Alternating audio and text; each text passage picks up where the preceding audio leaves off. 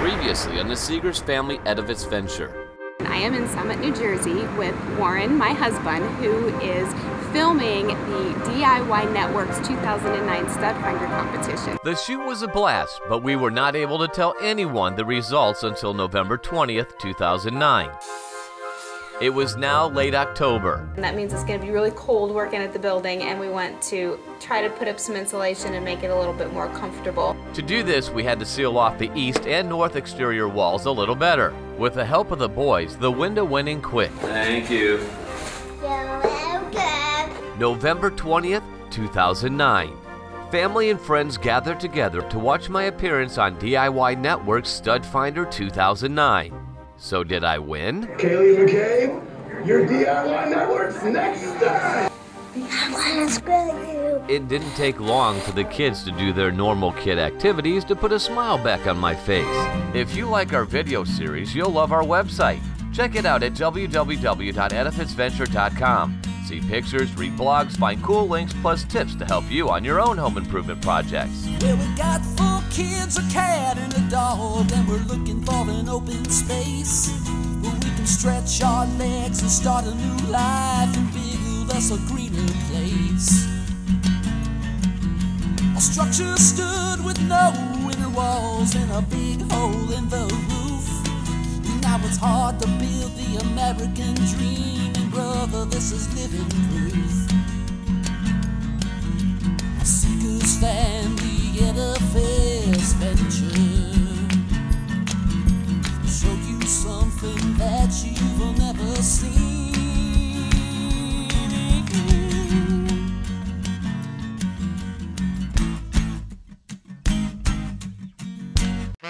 The Seegers Family Edifice Venture is sponsored in part by Habitat for Humanity of Elkhart County, building decent, affordable housing with people in need. WVPE 88.1, a NPR station. Inform, entertain, inspire. NIBCO Products Incorporated, our energy saves you energy. And Heritage Antique Lumber, crafting fine furniture, custom cabinetry, and trim using lumber from historic barns. It's December 21st, and Warren is already out on Christmas break as a teacher. Now the kids still have school today, so we are taking full advantage of the day out here without the kids. We are doing some insulation up here in the studio and office areas today because here in northern Indiana, it's cold. See my getup? So the more that we can insulate and block off rooms, the easier it's going to be to hold in some heat and work out here. We are insulating the building with Texture Fine Fiberglass Insulation by NIBCO Products, which is recognized by engineers, contractors, and architects for its high tensile strength and resiliency. We like it because it's easy to install. Each roll is cut to fit between the 16-inch on-center studs on its own. That's right, no staples required. The only needed tool is a utility knife. Simply roll it out, place it in the studs, and cut to length. Those areas that are smaller than 16-inch on center, not a problem. We just cut it to size and tuck it in.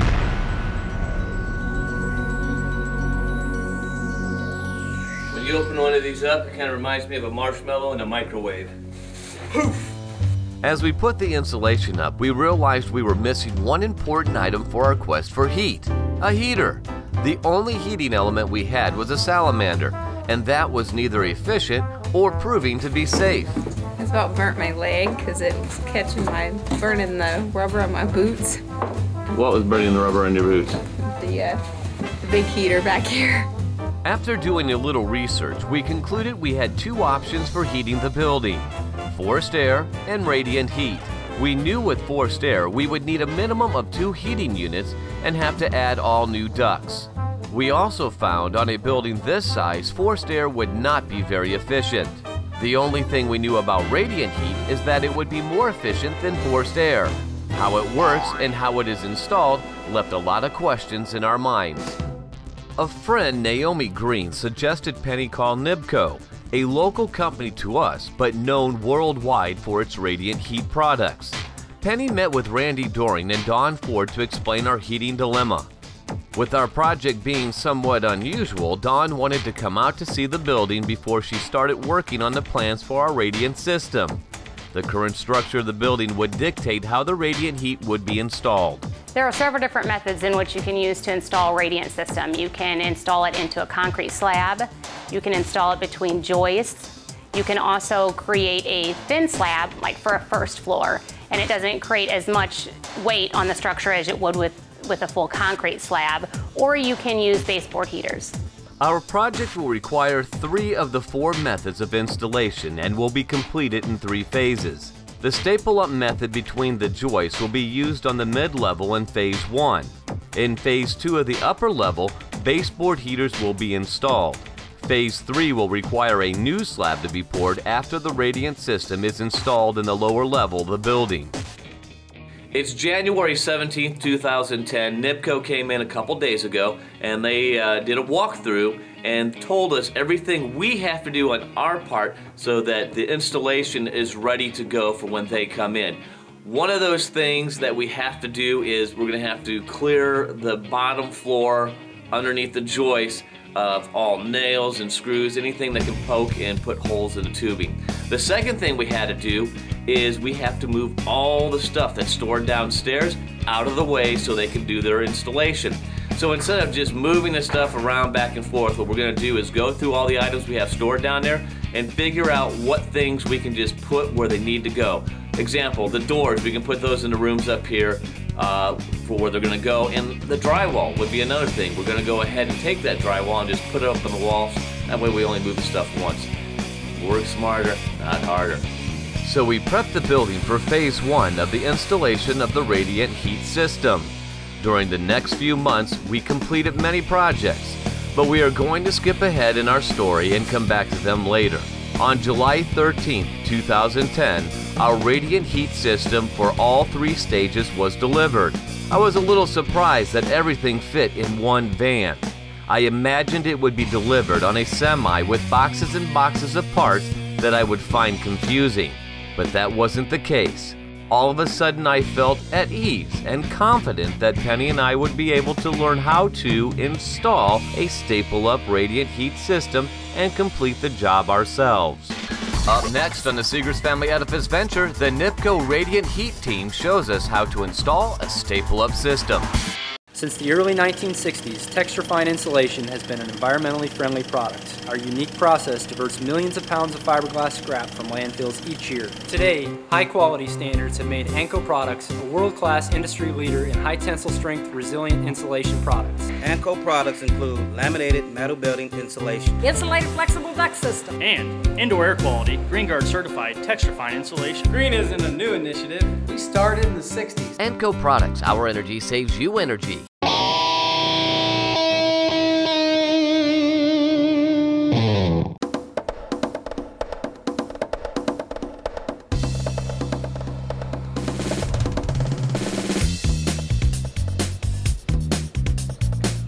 July 14th, 2010.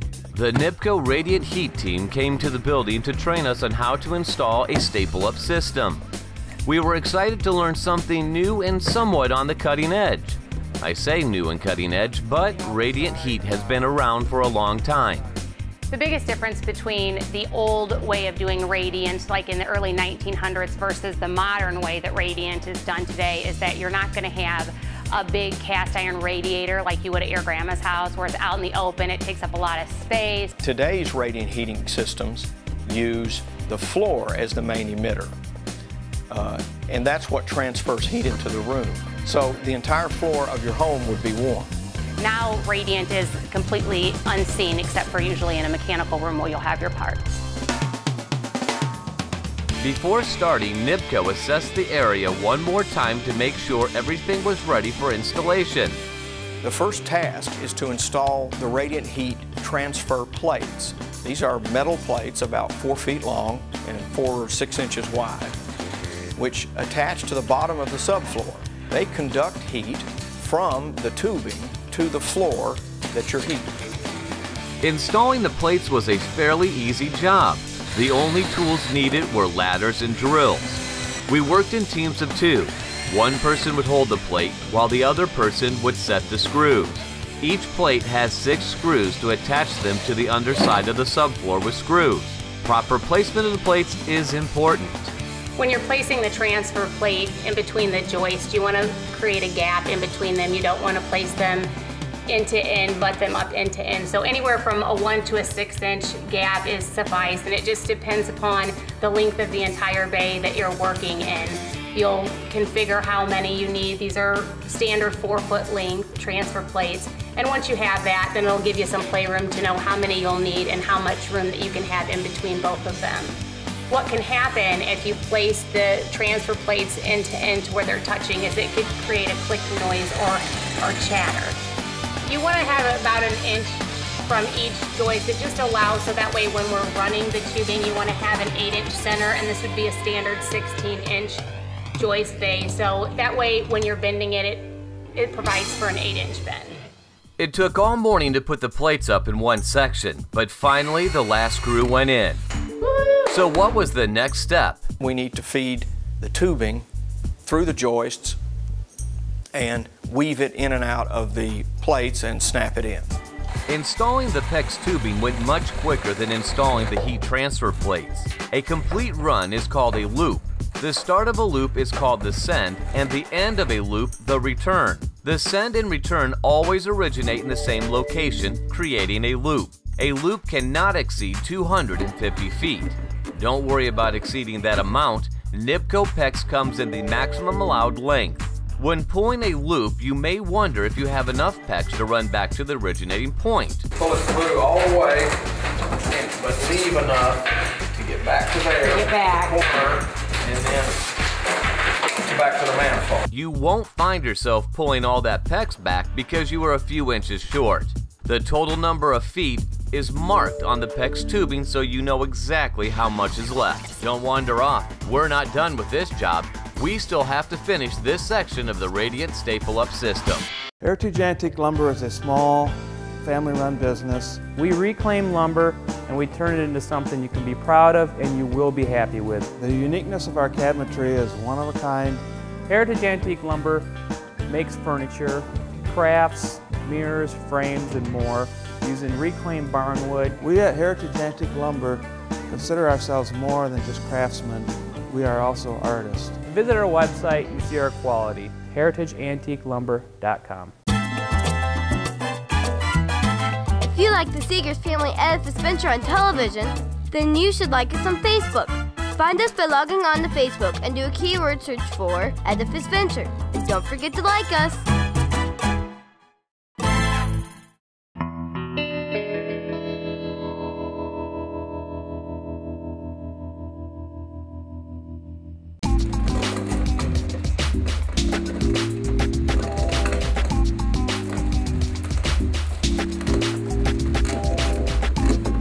The installation of the PEX tubing was moving along smooth.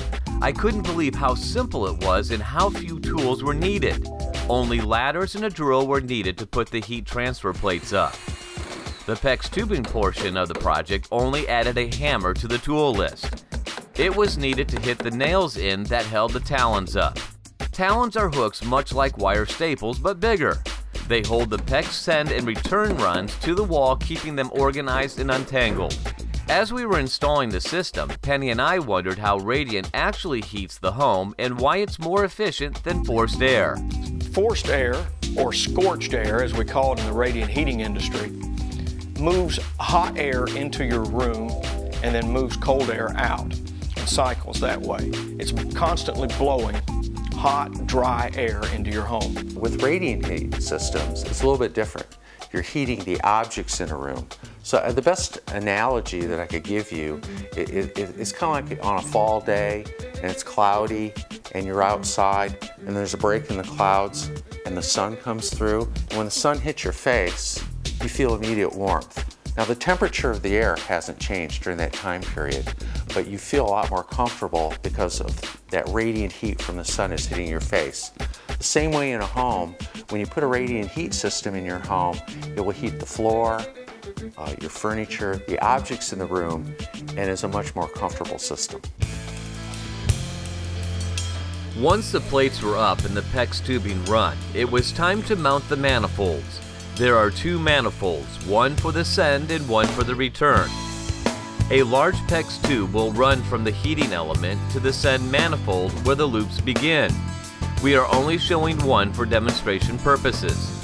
The return manifold receives the loops returning and feeds into another large PEX tube that runs back to the heating element to reheat the cooled water. Once the manifolds were installed and the completed loops connected, our training session was over and we were left to complete the staple up ourselves. We decided we're going to put this in a panorama box so it looks like a piece of modern art. So we had a lot of plates to put up, followed by a lot of PEX to run. How do we keep our motivation up with a job this size? Make it fun. What I'm going to do is give us a challenge that we finish this whole section right here in 60 minutes. And here's how I suggest we do it. You help me hold them and just screw them into place. And then we'll start from the outside and work and meet in the middle and put all the screws in. The total area we were working on was 2,400 square feet. We already completed 600 square feet, leaving 1,800 square feet. The home theater was getting baseboard heaters, so we can subtract another 600 square feet, which left 1,200 square feet for us to work on. Oh yeah, that doesn't include the 280 square feet for the kitchen. This may take a little longer than we thought to complete.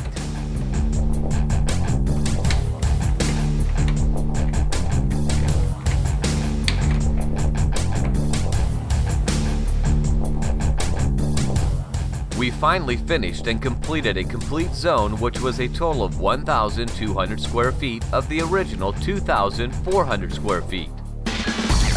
Coming up next on the Seegers Family Edifice Venture, we'll tell you how many screws we used on the install.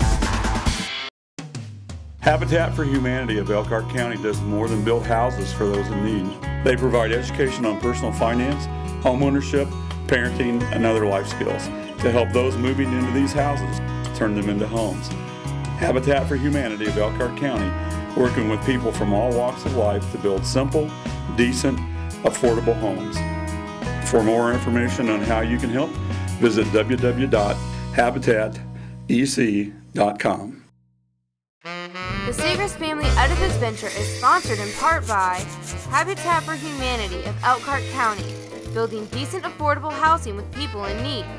WVPE 88.1, a NPR station. Inform, entertain, inspire. NIBCO Products Incorporated, our energy saves you energy. And Heritage Antique Lumber, crafting fine furniture, custom cabinetry, and trim using lumber from historic barns.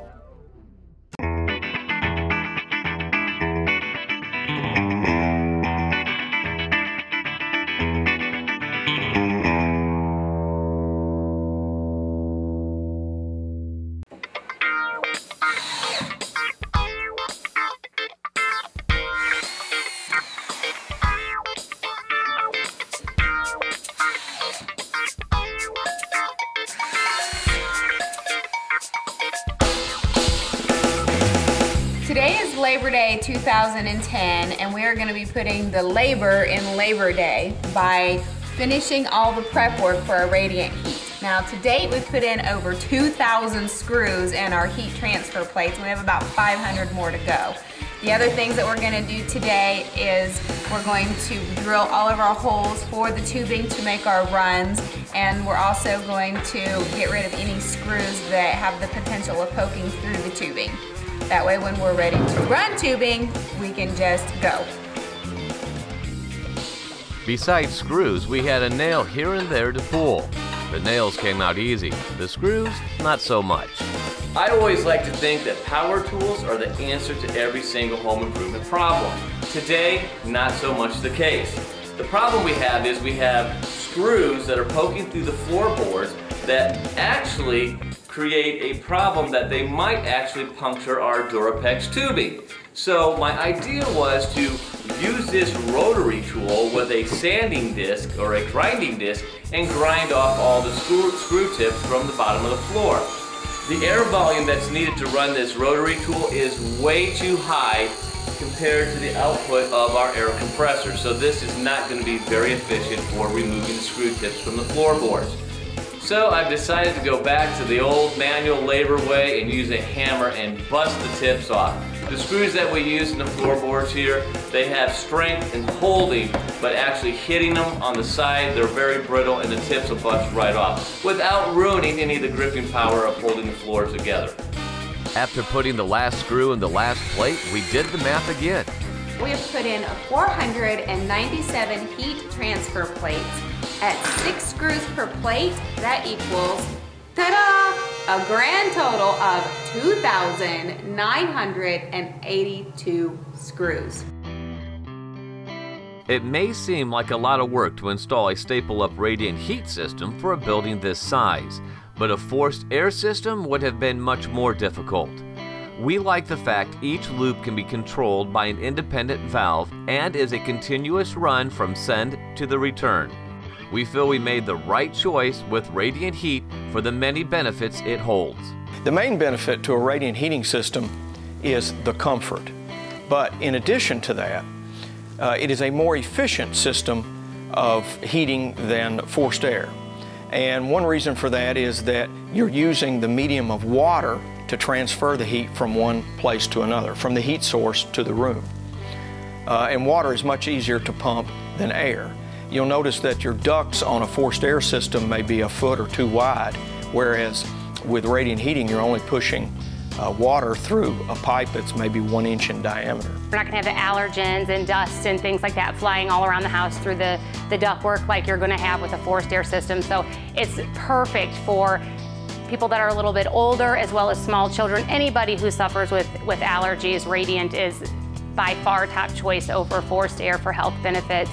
Another reason radiant heating is more efficient than forced air is that because you're much more comfortable and you don't have hot air blowing around the home, people tend to set their thermostats 2 or 3 degrees cooler and they're still very comfortable.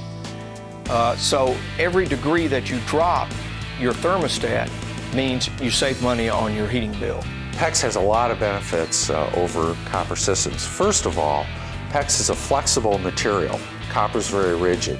And so with PEX, you can bend it around corners, you can eliminate elbows. PEX is going to be less expensive to purchase than copper tubing, as well as the flexibility of the pipe. It makes it easier to install, less time for the contractor or the homeowner that's installing it. It's bendable. It makes for a much easier and cost-effective install.